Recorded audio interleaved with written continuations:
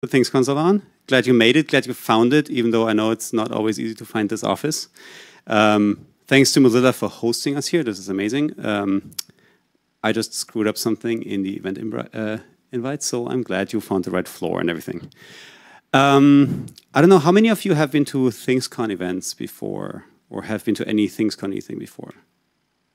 Like a third? That's awesome. How did the rest of you find us?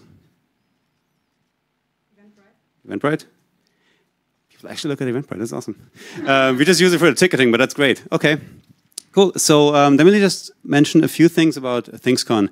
ThingsCon started out as an event around IoT and responsible IoT, and it has grown from one event in Berlin to first 2 events in Berlin and Amsterdam, and then a whole series of events all over Europe, essentially, and a few in Asia and Africa and the US, where we have a bunch of practitioners from the Internet of Things who think about how to make that work more responsibly. In addition to the events, which are the social backbone to this community, we do some research, we publish a bunch, we do field trips to China, we publish essay collections from people in the field. There's one coming up this fall called the State of Responsible IoT. There's also going to be another trip to China later in the year. I'm going to talk about this later a little bit. And there's one project in particular that we want to talk about today, where we try to take all the things we talk about and turn them into action, and that is a Trustmark for the Internet of Things. So I'm going to be sharing a little bit about the status of that project today. In the middle, I'm going to hand on over to Jason Schultz, who is a professor at NYU Law, who has worked with the EFF and other relevant organizations in that space, and he's going to dig into like the legal aspects of what that might mean. And you can find a lot about ThingsCon here, but today it's all about the Trustmark for IoT, and I'm just going to. Oh yeah, also my co-founder Max is here. Sorry. Hello. Hey Max. First of all, this is the first time we actually publicly, I think, even mention the name of this project. It's called the Trustable Technology Mark. TrustableTech.com is the website that goes with it. I'm very excited that we have a design and a name now, because the Trustmark for IoT is not a good name. Now we have one. And it's essentially the one sentence thing. What we're trying to do is we try to empower consumers to make better informed decisions about what connected devices they buy, and also enable companies that want to do the right thing to prove that their connected devices are trustworthy. And that's not as trivial as it sounds at all. So we're currently roughly 3 people working on this, not full time, but 3 people working on this. I'm the project lead. Jason Schultz helps out with the legal stuff, and Pete Thomas, who teaches at the University of Dundee, helps with design and strategy. Jason and I are also Mozilla fellows currently, so we get Mozilla support to make this happen. And why do we need a Trustmark at all? The thing is, IoT is mostly black boxes.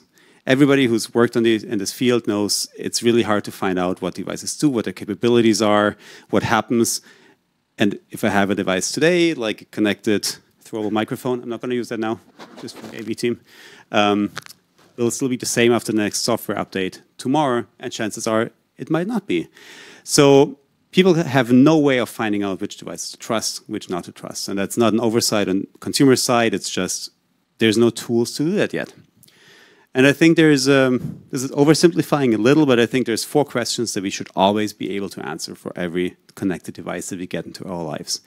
Does it do what I expect it to do? Like, does it function essentially? Does it do anything I wouldn't expect reasonably? Does it also listen to me or listen to the ads I play on my TV and then serve me ads on Facebook later or something?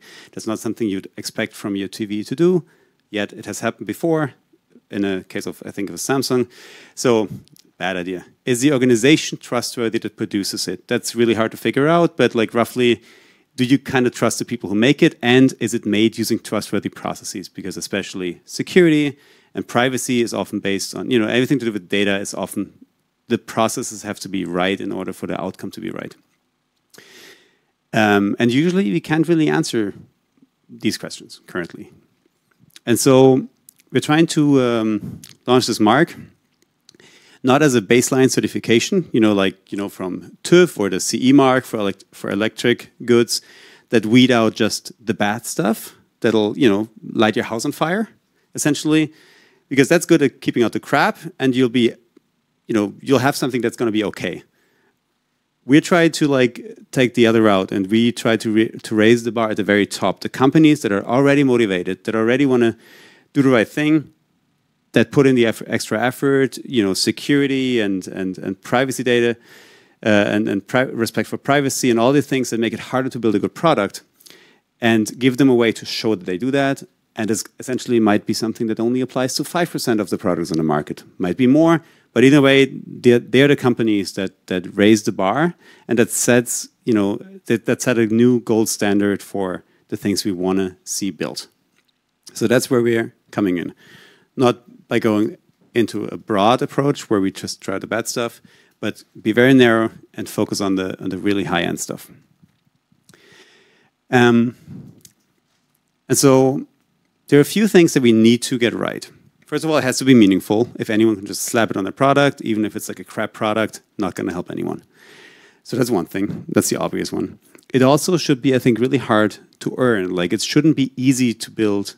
It's never, it just should be easy, but it's not easy. It's really hard to build a really good product that builds connected services based on, you know, limited data and good data practices. It's really hard to do.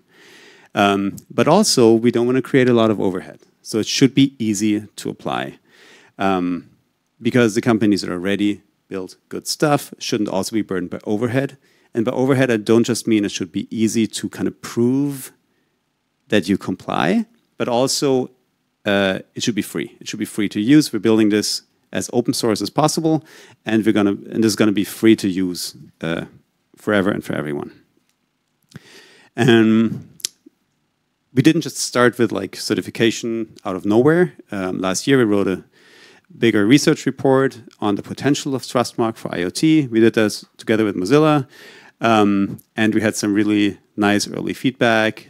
Not just a lot of good feedback, but also it was cited pretty extensively in Brazil's national IoT plan, like the week after it was published. So that was a really nice boost right away. And then we realized, okay, there's something there. We can actually move the needle, even though we're a small team working, you know, part-time on this. And so why should anyone sign up? Like, you're building a product, you're already busy. It's not like people, you know, are building connected devices and have too much time on their hands. And I think it's a pretty straightforward pitch that we're taking to the initial kind of test partners. And it's, you know, you can prove your commitment to a higher standard. And this will increase eventually the trust that users have for you. And by the way, I know there's like a lot of small text here. The thing is, the presentation is published, and I'll share the link later. So in case you need the slides, they're available online. And the last, so it's, you know, shows higher commitment. It increases your profile. It increases user trust, and also I believe in an area, in an industry that has like a real talent war on. There's not a lot of talent in that space. I think the companies that will attract the best talent are the ones that are, you know, have like a meaningful work. So I think this is going to help with recruiting a lot. I'm using a Fairphone phone here as an example, just because I think Fairphone goes above and beyond in building extra privacy tools into their to sell with their phones. Like, their main thing was to have better, more fair sourcing, but they go way beyond that and build tools that help you like control your data when at the time when apps didn't do that. They've been doing this for like the last 4 years. And so how's it going to work?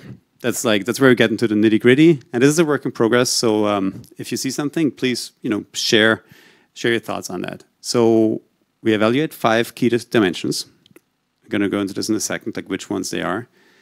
It's a method of self-certification. So there's not going to be a centralized authority that gets paid to certify and audit the company for various reasons. Not only do I think it misaligns incentives if you get paid to certify other people.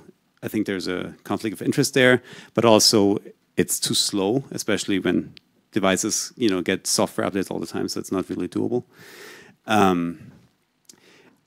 The approach we take is that you fill out essentially a questionnaire where you have to answer very deep questions that should give users and media like a good idea of like what you're building. and that will be fully published. So there's a fully published log file of all the things you've been doing, and they need to be human readable. That's one of the building blocks that I think is really important. It's a very different, non-automated approach in that it's not like a script testing for security. There's like other aspects there. That means people need to answer these questions, and then you can hold the company up, standards up against that public commitment. It's going to be decentralized, and it's going to be openly licensed and free to use, as I mentioned, which is pretty much the only one out there, I think, that would take this approach, because all the big certification bodies, they're giant and enormous, and they have a lot of overhead, and they charge a lot of money to certify companies. So this is something that should make it a lot more attractive to use, and that I hope will promote it to get more traction. The 5 dimensions we're looking at are privacy and data practices. Like, is it respectful of your privacy? Does the company use best data practices? Is it transparent? Does it mean, is it obvious to users what the device does, what the data it collects might be used for? Security is an obvious one. Is it built using best security practices? It's never going to be fully secure, but there's ways to make it more secure.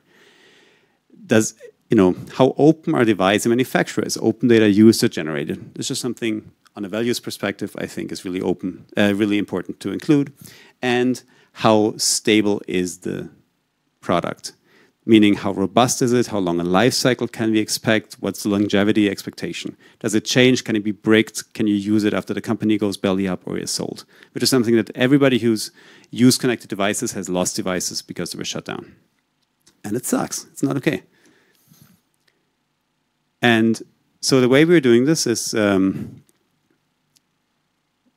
process means that the companies fill out these forms, that the documentation gets published, it's freely licensed. So on top of that, we hope that we can grow a whole ecosystem of services that we don't have to build, but developers can build, that media can look at to create rankings, aggregated visuals, comparisons, data visualizations, all kinds of things.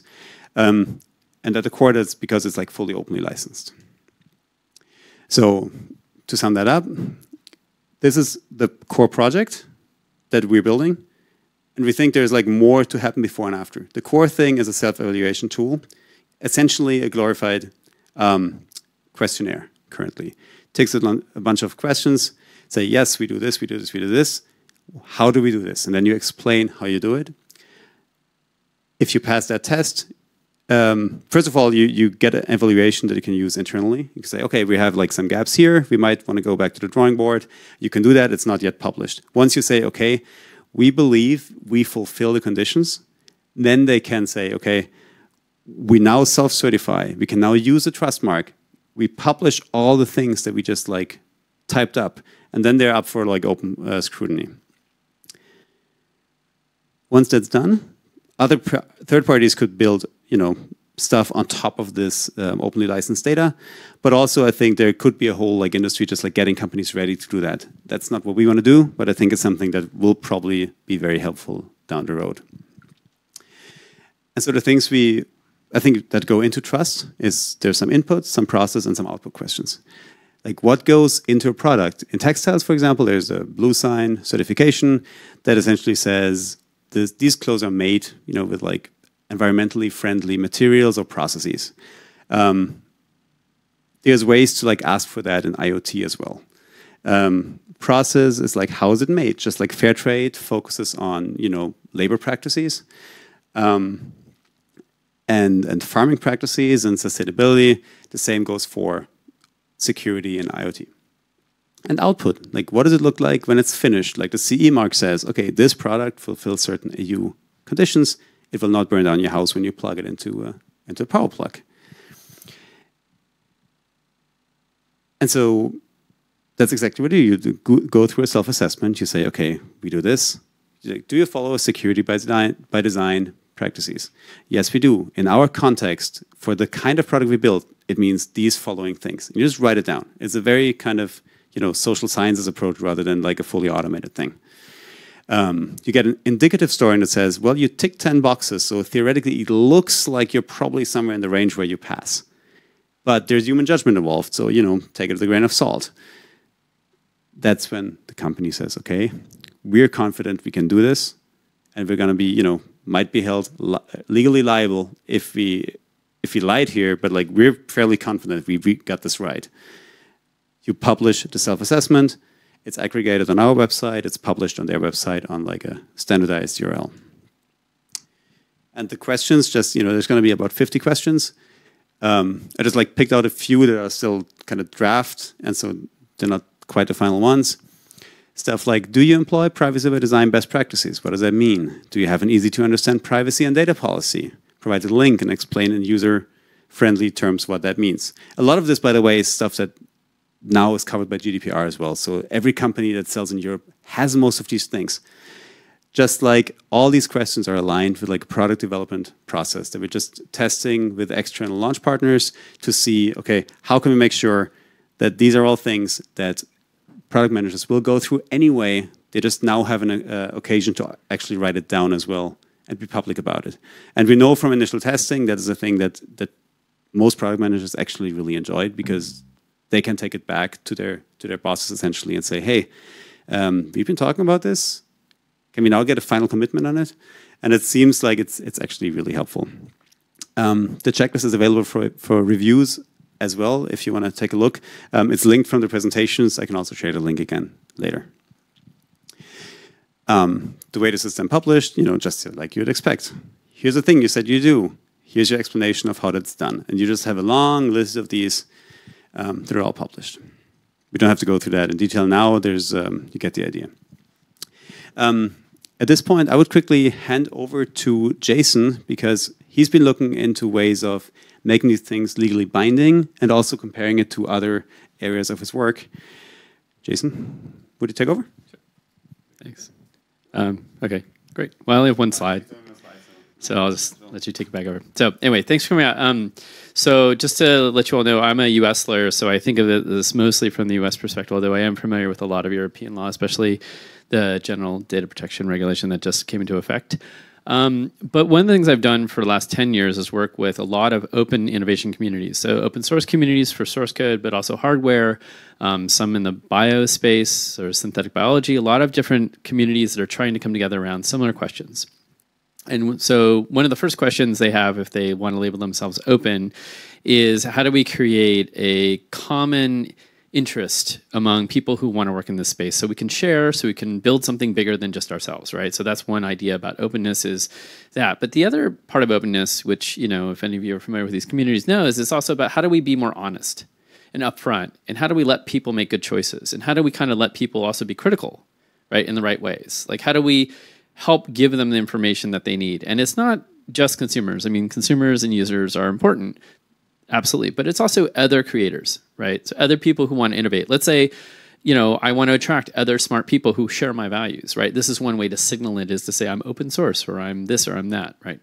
So that's one issue. One aspect of it is, how do we be more kind of open in terms of people being able to take the technology and do a lot of things that they want to do and be more free about it? But also, how do we be more open in a sense of transparency and honesty, and allow people to be even harsh on us if that's what they need to be? So you have communities of users, you have communities of developers or creators. You also have kind of the interaction with markets and what people buy and sell in terms of competition, right? So another goal of kind of being open is to signal that you can actually fork this. You can take it where you want, and you could actually be my direct competitor as long as you follow similar kind of values, right? Like those values usually get set by the legal license. Like you can, you know, if you modify the code, you have to also publish the code when you distribute. Or if you're, you know, in the Creative Commons realm and I have an attribution requirement, it means that you can take my stuff, but you have to always tell people I was the person who made it and it's my contribution to your thing, right? Whatever those licenses say. Now, that's all generally done in the legal areas of copyright, a little bit in patent, although not much. And what's interesting is that this whole approach here, when you look at the legal landscape, it's trademark law. And one of the things that I've done for a long time when I was at EFF and teaching and advocating is I always try to take intellectual property laws that are often used by people who are trying to be very, quote unquote, evil, like they're trying to lock things down or punish people or censor people, and say, is there a way that we can flip it over and try and make it something that is actually a lever that we can use to open things up and make it more interesting and more accessible and more democratic in some way? And so trademarks have always been potentially that. And this is an interesting area because, and that's part of why I wanted to work with Peter and the other folks on the project, because I do think there's potential here. So how many of you are familiar with the kosher trademark at all? Like, raise your hand if you've ever heard it. So kosher, it depends what community you come from. It's a Jewish tradition of how you prepare food. And for people who follow this tradition of the Jewish faith or not, some people just think of kosher food as good food and they want to eat it. They look for these marks on the food. They go to the grocery store and they're like, does it have, this is just one, there are lots of them. Usually they have a K, but there's like an O and a U, which is very popular, and a bunch of different ones, right? And they're kind of checking the shelves and they go, oh, okay, got it. So, and you ask people in all these surveys, like, what does it mean to have something be kosher? And almost no one, except like the rabbis, really have any like answers. They're like, oh, it means it's good for you, or it follows Jewish law or something, right? So I actually went to the US Trademark Office website and I looked up what this kosher mark means. So if you go to the grocery store and you buy bread and it has that mark on it, what it means is it's been certified. And what does that mean? That means that it's in compliance with kosher dietary food preparation and handling standards, which include the Code of Jewish Law as codified by this rabbi with the glossies of Moses studies and other authorities. In other words, who knows?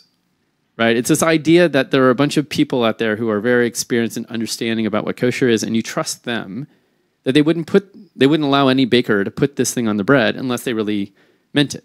And what turns out to be is that that's exactly right. So what happens in the United States, but anywhere really in the world, is that if you want your product to be kosher, you actually have to get a rabbi to bless it. Like, that is literally the test for getting your certification mark as a trademark. Or you have to submit it to like the Council of Rabbis, or there are various processes that you have to do. Now, these are opaque processes. These are not transparent. These are very arbitrary processes. But they are based fundamentally, if you look at them abstractly, on values. And that's what people are saying. It's like they're saying, okay, I may not know exactly what Jewish law says, but I trust that these rabbis have values that I share in some way, that I'm connected to in some way, and that they're looking out for my best interest. I may not always agree, but like this mark means something, right, for the people who care about kosher.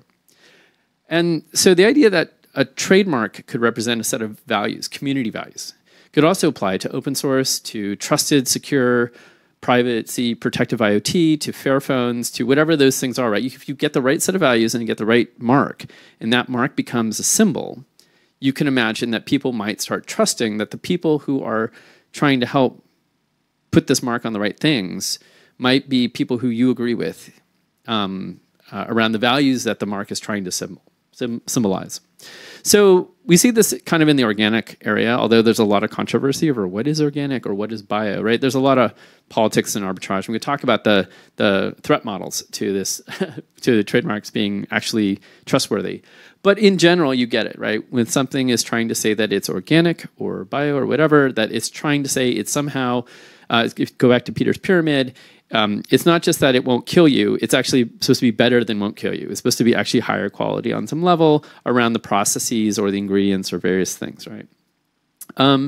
What's also interesting is that you can use these certification marks to certify where something comes from or how it was made. So here in the EU, we have a lot of geographic indicators. So the difference between, like, for instance, champagne and Prosecco and Cava is where it's made. Not chemically, it can be identical. It can actually be a complete clone chemically. But if it's made in a certain region, you can only call it that thing. Champagne only comes from Champagne.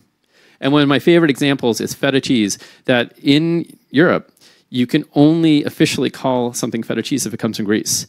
If it comes from Bulgaria or Turkey or any other place, you have to call it white brined goat's milk cheese, that you can't use the word feta. Now, this is, of course, sort of silly in a way, but what you do is you get the sense that these words can be legally enforceable in a way that means something, right? So maybe this is a joke, but also if you talk to Greek people who care about feta, it's a long historical cultural tradition. It's a set of values that they really care about, that they don't want to be diluted, right? They want it to mean something in the world. So again, a set of values, a set of where things came from, a set of honesty about what something really is to certain people can be done through the mark. I'm not saying we do what these people did exactly, but we can think about this mark as a way of signaling what something really is supposed to be or is, or a set of values that are associated with a product, right? So you buy a product like a speaker that you can, have voice activated. What does it mean? What are the values behind it? This is from the Open Source Hardware Association, which I should say is a client of mine in the United States. And we've been working with them on certification marks for what it means to be open hardware. And they actually have a process that I think is interoperable and compatible to some degree with the Trustmark process, in that it's, again, a self-certification model that you have at least complied with the basics of being, quote unquote, open. So for instance, that you have an open source license associated with your schematics, and that you publish your schematics, and you publish your designs, and you publish the license. You also published enough documentation so someone can make it. You sort of meet these requirements of bare minimum, like what it is to be open in hardware, right? And then they issue you a mark, which gives you a country code and ID number, and you put that on there. And at least people in the open hardware community, or anyone who cares, says, okay, you've ticked the boxes on the open source hardware site, so at least I know that you've done that. And what that means is another question. The last example I want to do, and I do this because almost everyone hates the Motion Picture Association of America. They have very few fans, the people, Hollywood, big Hollywood. But what's interesting about this is, and everyone also hates the rating systems, that they put on movies. If you've seen NC-17 or R or PG-13 or whatever, because of course they are a form of censorship. Absolutely, they use them to push out movies they don't like by giving them too high of a rating, so people like it's like going to be too violent or something like that. But what's interesting about it is they are certification marks as well. And I went and looked up again from the website of the U.S. Trademark Office, and it's like, well, what is NC-17 supposed to mean? It means it certifies that, in the opinion of Hollywood's secret ratings board, that most American parents would consider it inappropriate for viewing by anyone under 18. Now, that's likely bullshit in most contexts, but what's interesting about it is it's completely values-based. In other words, it's trying to signal something about the values of what they think movies mean in the world. Like, they think this movie means this, like only these people should see it, and this movie means that. Now, again, this is, I think most people find objectionable or sort of scary in some ways because it's about controlling culture. But one can imagine that the values that we have before, values are about openness and trust and privacy and security. These kind of marks can have very similar effects. So for instance, this NC-17 mark, it's been well documented, can make the difference between a movie's success and failure, just simply by having the rating on it.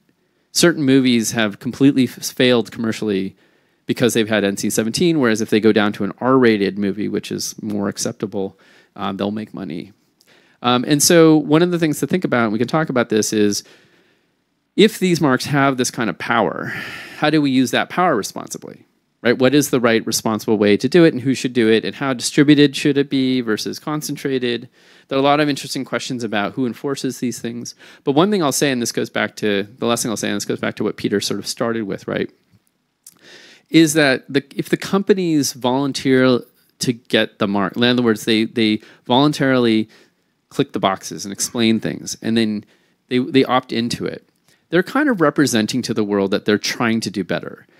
And if it turns out that not by some small mistake, but by real deception, they are lying, that is something that companies get sued for a lot in both the United States and in Europe. Deceiving people in your marketing, making promises that you can't keep around your products is actually an area of real concern. So it is something to think about in terms of this project, and I think one of the options is for people who really want this mark, if we can make it something very valuable for them, something meaningful for them, it will start to distinguish, because there'll be certain companies who will hesitate. Oh, it's okay. And I think it will also become something where people who want to maybe contribute to a platform that develops apps for that IoT device, or wants to see, well, we should decide which IoT devices we want our thing to connect to, right? It creates all these different avenues of communication where you can start to ask questions like, well, have you guys thought about applying for a Trustmark? And if they go, no, well, why not?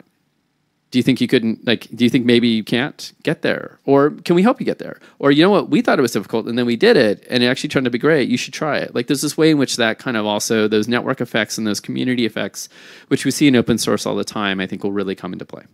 So, turn back over to Pete. Awesome, thank you. I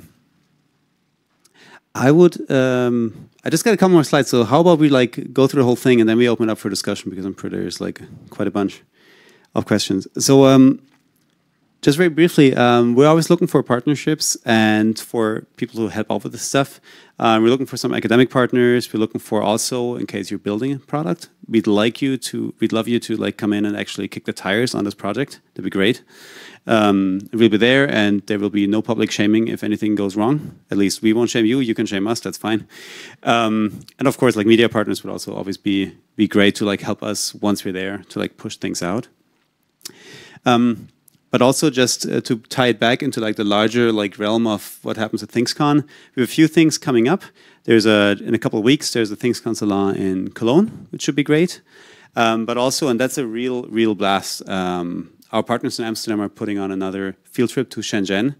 Shenzhen is the place in China where almost all the hardware worldwide is made. Like 80–90% of the global hardware probably is made there.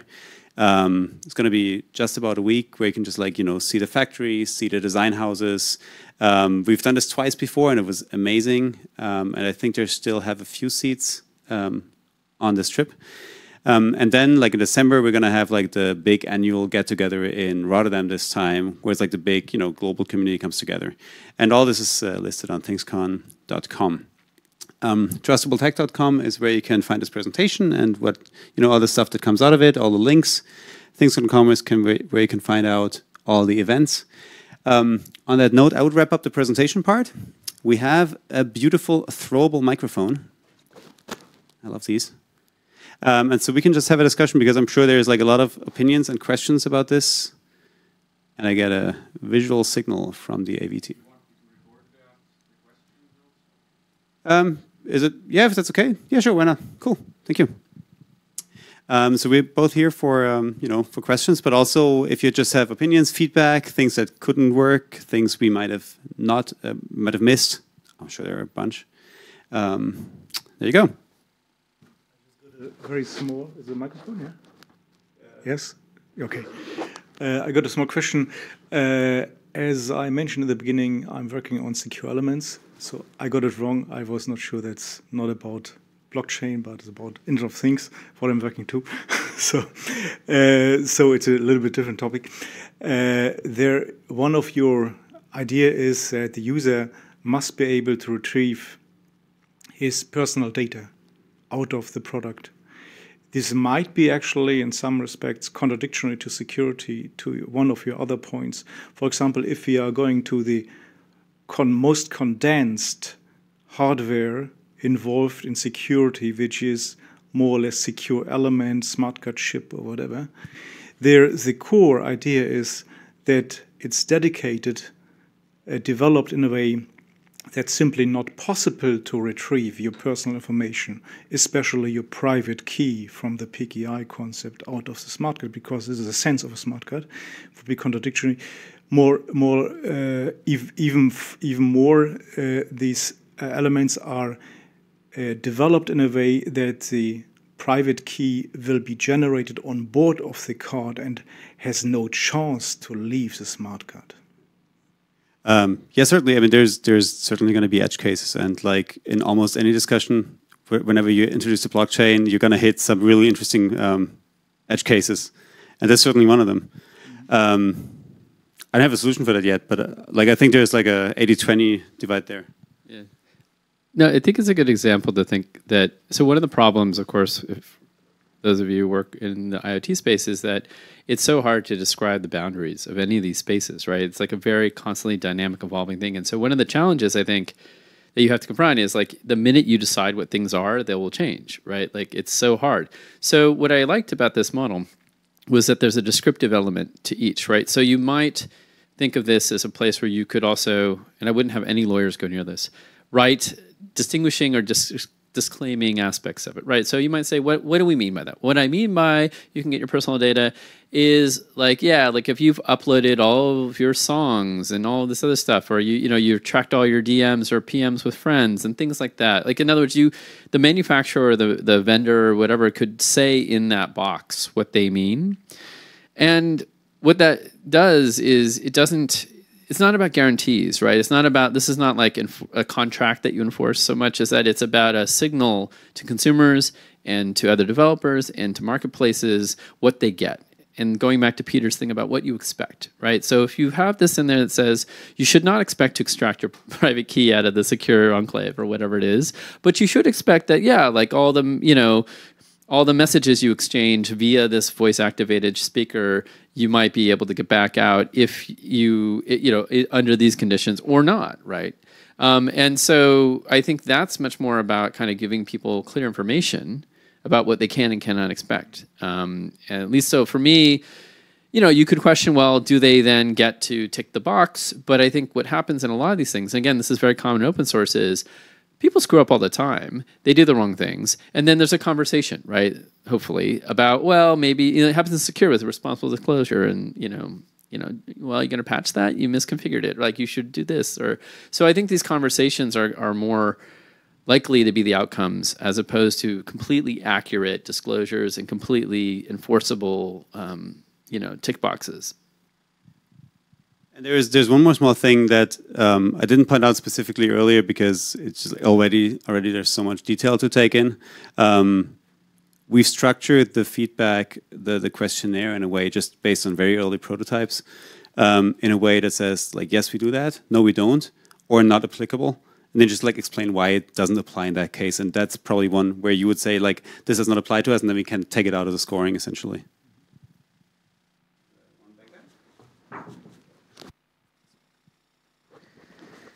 Hello. I guess this is more of a comment than a question, if that's okay. So my concern is that this is a very good model when consumers, and I'm assuming it's designed for consumer IoT, not other ones, when consumers are making a conscious choice, either a purchase decision or an interaction decision or something along those lines. However, when I look at the current trend in technology and where we're going to be, not just in 5 years, but maybe 10 or 15, I think that this element of consumer choice starts to melt away. And especially outside of the home, but even into the home. If you move into an apartment, you don't make a choice about what light switches are installed or what electrical sockets are installed. But in the panopticon of connected devices, it's very likely that you will move into a house with thousands of connected devices. And this sort of transition from a few fairly expensive things with brands towards a multitude of anonymous generic devices, which may also be collecting data or doing who knows what. I don't see how that works together with the Trustmark, or how you can accomplish your goals of the Trustmark in a world where that is the method of interaction with connected devices. Right, you raise really, really good points. Like if you look at, a lot of new buildings, especially in Asia, where you move in, and like I said, everything's like pre-installed and it's fully connected, and you're in one ecosystem rather than another. That's the part that we probably wouldn't tackle. Like we built this for now, and the next few years. I think for a long time there's still going to be consumer choice, even if it moves to these like more integrated solutions. I guess the best case scenario would be that you pick like, oh, here's the prospectus for the building that's going to go up there that I'm going to move into in 2 years' time. They use all the certified stuff rather than the non-certified stuff. But I mean, that's a big leap. But in between, there's a few years where we still have some choice. Hopefully, it'll last a lot longer. I know that you're in favor of it, but it's a really good, thanks for the setup. Just two quick things to add. I mean, it's an interesting question, right? Because we have these standards for buildings with LEED, platinum, gold. Like you've seen this in sort of energy consumption areas, right? It's possible, I haven't thought it through, right, that you could also have smart homes or parts of smart cities where the let's say the local government is considering putting out a bid. Is this an aspect of the bid they put out for which vendor helps them build whatever grid they want to build or whatever, on the train system or things like that, right? So there are ways in which values can come into that. And if you give government procurement people a standard, which is I want to see this mark on something, then they can see about getting to it. The other thing I want to say, though, is that and this is, I have to say, I'm an AI skeptic, even though I work a lot in machine learning and AI, about how intelligent anything is. But on the other hand, one of the big pushes is to have these agents, right? So we have Siri, Cortana, all these things, Alexa, whatever.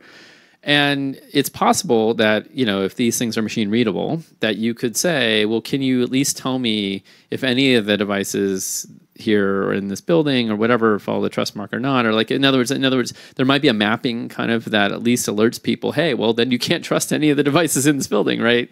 And whether maybe that becomes too dystopian and depressing, but there might be an opportunity then to have these agents at least tracking kind of what the risk factors are, right? So it's also, there is the consumption piece of, I buy this, but there's also just this sort of situational awareness piece, right?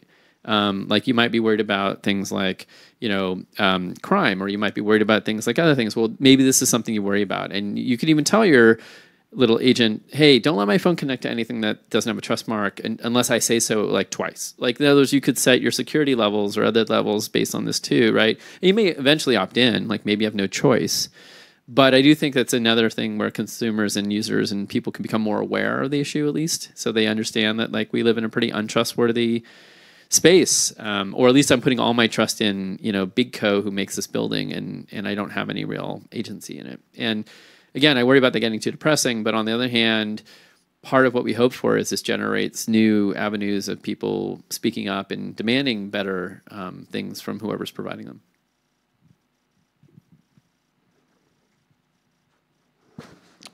Hello, thanks for the talks. My question is about the quality of the products, because I come from a company enterprise perspective, and I was thinking during the talk, like, would I join this? Would I do this? I mean, you mentioned like maybe we are legal, we have legal liabilities, and then we have to guarantee our standards, everything, which are quite flexible, as you just said. Like maybe we can take out a dimension, but in general, why should I buy this from a consumer perspective? If the consumer asks, I mean, the signs and the labels, there's a sort of inflation of labels in general in the supermarket as well. Sometimes they produce their own labels for quality to get more marketing benefits out of it. But now with the electronics, Internet of Things, so, I mean, in general, after Snowden, everything is not secure and nothing is safe and will ever be safe again. So this is like the whole paranoia is everywhere. I mean, I can fully get this. Like maybe it's more open source, maybe it's more secure, or maybe we give them a hard time with their billions of dollars to crack my refrigerator. But in the end, I mean, yes, are there like quality assurances which go, like he asked for years, but I mean, how are they enforceable? I mean, like this, I want an open source spirit. I mean, yeah, I want an open source spirit. I buy a product that is maybe open source. Maybe in a couple of years there will be another firmware grade. I mean, I don't get it, really. I do not get the point, the whole argument, why should I buy this? So it's really hard to find any open source IoT device. There's except for the DIY space, it essentially doesn't exist because investors won't invest currently in open source hardware. It just like empirically basically doesn't happen. So as nice as that would be, personally, I would be all in favor of this, but this is not happening. What we're trying to do here is to move beyond, like security is just 1 out of 5 dimensions. For that reason, like it's never going to be perfect security, but you can, make sure it's at least, they're trying really hard. But there's also other aspects, including like privacy, but also, transparency. Just generally speaking, right now, there's nothing. All you have as a consumer is price and features, and that's all. There's no really meaningful label currently. We hope we can build an alternative that's better than what's out there now. Well, and I think it's actually might be a good opportunity to like open it up. Just, I mean, part of the feedback we need is, would this ever make a difference in what you guys buy or use? Like maybe would you be like, nah, in the end, I'll just take whatever I can get. So, I mean, I kind of put the question more to all of you, like just to think about, because yeah, we know what we do, but I think some of you, but I will say this too, that like, I do think that often you don't, like Snowden's actually a great example. You don't see the effect of these things until the crisis moment hits, when people freak out and they want to know what the alternative is, right? So I think we've seen this in a couple of different places, but like with Uber, there were a bunch of series of stories where people hashtag delete Uber, right? Kind of like, oh, I got to get off Uber because it's doing whatever I don't like. It's sexist, it's toxic, it's horrible to labor, it's bad for privacy. They were tracking lots of people, right? And the fact that Lyft had already committed to not doing a bunch of those things at various degrees, at least convinced some people to switch, right? But it was also like, well, is Lyft really any different? Or is is my taxi any different? Or what? Like, there was these questions of like, is switching to a different provider actually making any difference? And I guess one of the things you can hope for is that this mark would symbolize, yes, on some level, that switching is at least going with it. So, if you care deeply enough in the moment of like, oh, I'm freaking out right now, maybe you would have an alternative and know that alternative means something different. So that might be maybe the moment when we see something happen, not so much the moment when you're like on Amazon trying to pick whichever of the 50 things they're offering. But I would be curious, yeah, for anyone who is here, would this ever make a difference in your purchasing or using of a device? Or is it kind of like, nice, but whatever?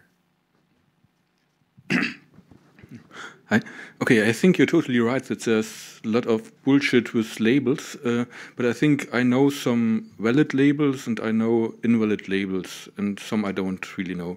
And I think a label from Mozilla I probably would trust a little bit more than others. For legal reasons, I should interject that currently it's not a label by Mozilla. Okay, I somehow connected to Mozilla. Supported by, but not currently officially supported, enforced by. And I think with this connection, there are two factors. So it looks like these people care about something that Mozilla does. So that's positive for me. And if they mess with Mozilla and really do bullshit, this is a shitstorm for them. So this makes it a little bit more probable that they behave well. So it's not a guarantee, but I think for me it would somehow be relevant in some way. Another point I really think that's important is the machine readability. That so if you have some kind of price comparison portals, and then you have some kind of free text rating, that they can't use it. If you make it easy for them to make their offering more valuable, and by they can take this information for free, put it next to it, and then they have more information than others and something. This machine readability of this Trustmark, and maybe differentiate it, so this and that factor, that would be really helpful.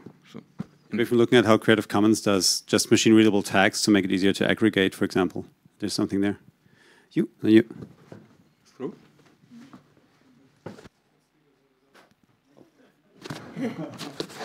So here's an. Seemed perfect until now. I just like the idea with this label and trademark. I guess it's a good idea and might be very useful in the future. A few points. It consists now of 5 different flavors, or how you call it, characteristics or dimensions. Yeah, okay, dimensions, which is quite okay. However, I think it might be very difficult to define the content of dimensions. So if we come back to this issue, security, everybody would understand something different, security state of the art.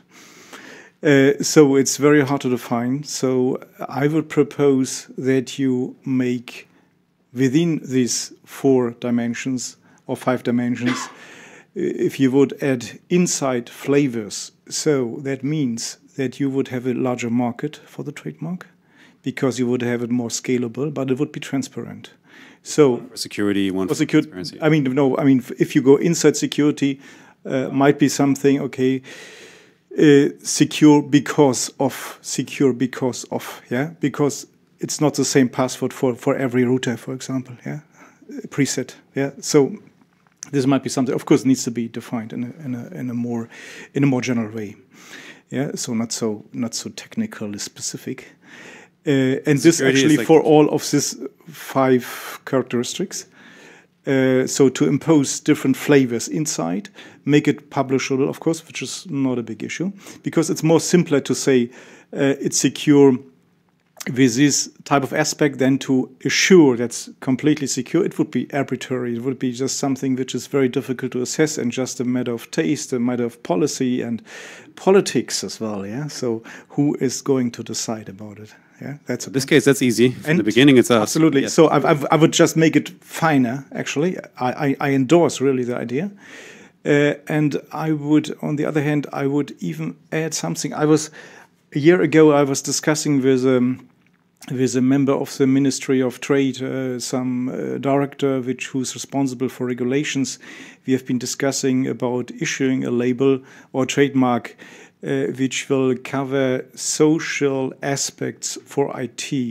That means some certain type of avoiding child labor and blah, blah, blah. Yeah, these type of things.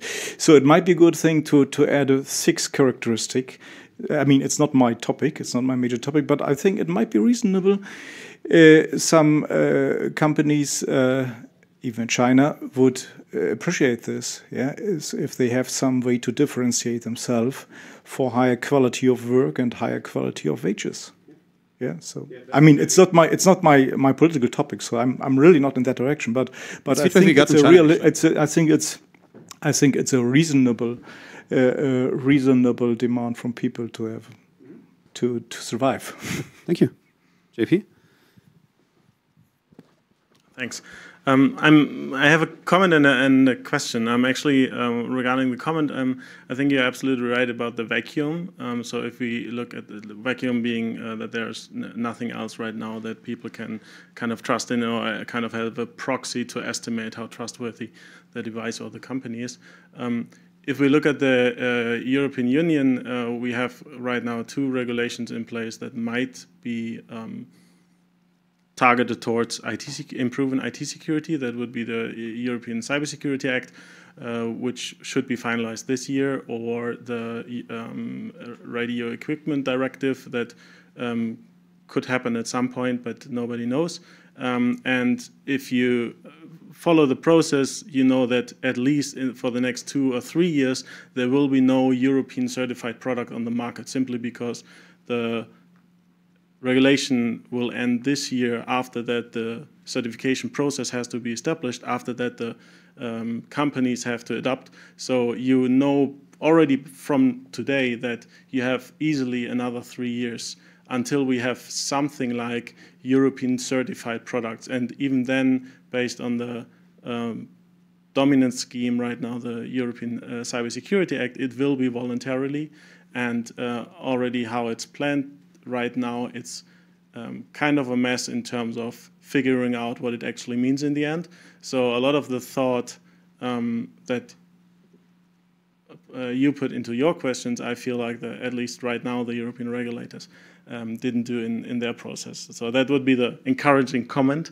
The question, do you? I just want to say a very wise man once told me off the record that the current IT security or IoT related security certificates are just garbage and too watered down. So that's what inspired. Well, maybe not garbage, but I mean the thing is it's actually not fixed security certification scheme. So right now they just decided who should be responsible and who should do what, so that in a couple of years we might have some schemes. But you mentioned, Jason, the open source hardware certification, and I read a couple of days ago that Apple was losing a court case in Norway about third-party repair service for the iPhone. So that kind of connected in my head, at least, the right to repair movement, which is especially predominant in the US, and the mark. So that do you see a chance that maybe in the future or already in their questions, the mark could also be an indicator that you have a right to repair and that you have actually the necessary information to repair your device after the service stopped. Yeah, the answer is yes. So I think there'll be, this is still a work in progress. So I think any of these suggestions that anyone would have, again, they're related, which is if there's a question which you want the manufacturer to make a commitment on, something that would make a difference for you, that's a good question to tell us about, because we can then play with it and see if it will fit into a dimension. For instance, one of the things, and this is coming from the United States, which is in the United States, we have had, part of the work I've always done is defending people who take apart devices or experiment with them or innovate with them or modify them, etc., who get then sued, or at least there's a threat of suit by the manufacturer. Or researchers who will research a device and then there's a threat of lawsuit, because we love to sue in the United States. But one of the things that I was imagining, which we could think about, is a commitment not to sue any researchers or people or hackers or whatever you want to call them, like a group or any user who buys the device for trying to make that device better or researching it or understanding it or getting it repaired. In other words, there could be a kind of like commitment not to sue that that essentially is a right to repair because you pre-committed that you're not going to object. So I do think there's a connection we can work on there. I haven't thought through the exact legal language, but I think it's possible. Is there anyone who hasn't talked to wants to jump in? I'm happy to keep going, but also always want to make sure if there are other folks who've been waiting. Okay. Oh, yeah. So my question is about the trust issue. Actually, personally, I think trust issue is particularly a generation problem. Because if you talk with my grandfather, then probably he's not going to post his pictures to Facebook and just talk about its security and privacy. But now we just post everything there, and still we have kind of concern about security. And we have the next generation coming through with Instagram, and they just post it on Instagram when they are just 2 or 3, even just newborns. So then maybe next generation is not going to have any kind of concerns about trust at all, and then they will just concentrate on the useful features of all these technologies, and they don't really care about trust. And so it's going to be maybe another world of concepting all those stuff. So I was just curious about your opinion about this. So I think there's always a thing where every generation has to redefine, find over time what they trust and don't trust, and what the risk assessment is. Social media certainly has been an interesting case in I guess our age group and just one half generation below or whatever. I think it's just a different threat model, but also I would argue that most likely it also depends a lot on your demographics. If you're poor or vulnerable, maybe a woman, that might already change dramatically what you post on Instagram. Then if you're like a white man who works in tech, for example, because then you have no fear in the world. There's no real risk model there that's as pronounced as any vulnerable population. So that there's a part of this, but also I'd like to not take too much of a risk on this. I'd like to fix the current problems rather than hoping that they just go away in a generation. I see your point. It's a really good point, but I think there's enough now that we need to fix rather than just wait. And so one of the interesting things about this, there are empirical studies, by the way, that show a lot of what Peter just said, that even millennials and young people who seem to be much more comfortable sharing, if they have a bad experience with sharing online, they immediately will change their sharing practices to be much more conservative and private. Not all of them, but many of them. And so sometimes we learn from experience, right? So it's also hard to predict what our future self will want and when we will want it, right? So this crisis moment that I talked about, when Facebook and Cambridge Analytica and all that data that, for those people who cared about how their data on Facebook might have been used in elections or in other kind of ways, right? That was a crisis moment. Did they have anywhere to go? No. Most of them stayed on Facebook because there's nowhere else to go, right? Yes, you can change your privacy setting a little bit, whatever. But so it's this combination of also trying to create the future possibilities. And maybe no one will ever care, right? But if they do, if there's a crisis moment and they care, can they act? Is there a way to go? And so part of this is, we're being a little bit of, I think, dreamers a little, which is not so bad. But yeah, I think you have to set up the possibilities in some ways and see if anyone bites in the future and what their future selves will want. But I think if you don't have options, then what appears to be acceptance is actually just dominance by the powerful over those who have no choices, or few. And just one more. So I don't know whether there is such a concept, but so you said the verification process is by the company itself, and they just verify their own product. And can you do this like a peer review as it does in academia? And then probably those companies like to kill each other, and they just like fight over all these verification processes, find the missing points, and then I don't know. So maybe it's like much more bulletproof, because if you look at the verification process, then even it is like enforced by the state, there are companies like Volkswagen who can just hack it out. And then basically you might have this like peer review process, maybe much more stronger. I like the Hunger Games approach. Yeah. It's actually the first time someone has brought this up. I hadn't even thought about a peer review system for this. We thought about like all kinds of like, we might have, a core of volunteers who work with companies or whatever. What I hear most often is why isn't there just a certified body in the middle where experts evaluate that? And that's the part I can answer. Like, nobody has found a way to do that at all. Not even like at a high cost point. Just nobody has found a way to do it because it's very, I don't like the term, but it's almost very holistic. It just like looks at a lot of different things. It's really tricky to evaluate these things. The peer review, it's an interesting approach. Hadn't really thought about this. So, no, I'd say so. There's this things. So in open source, typically you fork before you, like, in other words, that's the kind of move you make. You're like, if you don't like what someone's doing, you don't really kind of go hardcore against them. Maybe you do a little bit on the discussion list, but then you're like, well, then I'll just go over here and I'll do this project, right?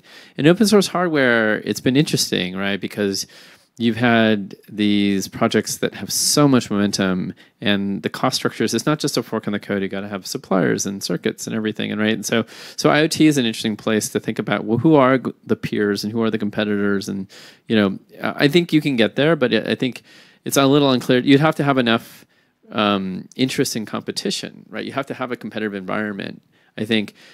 And then you have to have a place to bring the answers. And so one of the things that we've seen happen recently a lot is activity where people go and they advocate to Amazon, where they say, this product is defective, it's hurting people, it's bad, you should take it off your platform and only allow other products, including mine, like that, the kind of advocacy to eBay, Amazon, whoever, Alibaba, like those actually could be also interesting potential arenas for peer review, in a sense of that. I think if the peers say to the platform, you don't want to be associated with this product, it's too risky, or they're saying this thing, but it's a bunch of lies. That happens all the time anyway, but if you had a framework for presenting it, like we went through and we tested all the things they tick the box on, and they're lying on 9 out of 10 things, and here's the proof, here's our report, it could be persuasive. Yeah, and also like just building on that, and like how they can just go through this list. We've seen in like the last 4 or 5 years that we've done ThingsCon that people like take these things, these lists, these checklists, these manifestos, they take them into their work. And especially if you work in an agency or you're a product developer, you can like take that to your boss or to your client, and you say like, hey, here's the thing. We think it's going to help us, reputation-wise, or just the right thing to do. And it's amazing how many stories are heard of people who like came into a meeting and said, well, it's kind of a bad idea. Can we not just do it that way? We were like, oh yeah, nobody cares. We didn't even think about it. Just like do what you think is right. Like it's amazing how often that happens just because everybody works on time pressure. So if this checklist helps you go through like a process and guides you through a thing that you don't just like evaluate in hindsight, but you can take into account as you're designing your product and make all these decisions. I think this could just like, help you have a smoother product development process and also lead to a much better outcome. It's just like a very hands-on kind of tool you can use every day. JP. Just two thoughts on the peer review process. I think it's because it's so holistic, it actually would be tricky, just like you said. But if you break it down to the dimensions, I think it's easily, since you target the kind of top tier providers who are already dedicated, probably you also find like-minded people for the peer review, and then you have experts for data practices and privacy. You have experts for security aspects and so on. So I think if you break it down to also manageable work packages for any reviewer, so that I don't have, as a security expert, I don't have to care about transparency or data practices. I just focus on the statements from the security questioning of the company. Then I think it would be actually manageable. And especially looking at privacy, we now have privacy bots that kind of automatically read the privacy statements of companies and mark questionable answers. So you can probably, in the next step, you could also think about what are possibilities to automate going through these questions and how the company answers them. Yeah, thank you. Also, I feel there's like the answers are getting slower and it's getting warmer in here.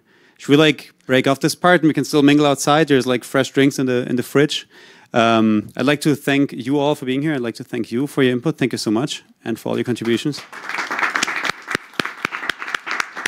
And then we can leave this awkward gap and just like mingle around the tables out there. Thank you.